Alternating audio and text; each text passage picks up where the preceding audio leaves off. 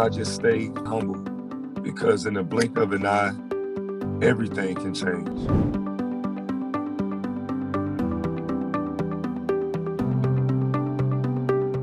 The college coaches, the attention, the women, everything had just stopped. And I'm only 15, but it was the universe and God trying to teach me a lesson. Stay humble because this can all be taken from you just like that.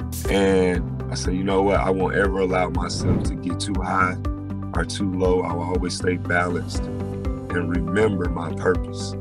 As a man who doesn't want this, but I realized I was just fulfilling my flesh. And we're not just fleshly beings, we're spiritual beings as well. And if we just try to fulfill our flesh, we always lose. And so after that, I was like, I'm never going to allow myself, to be that type of person. Just always remain humble and allow God to do work.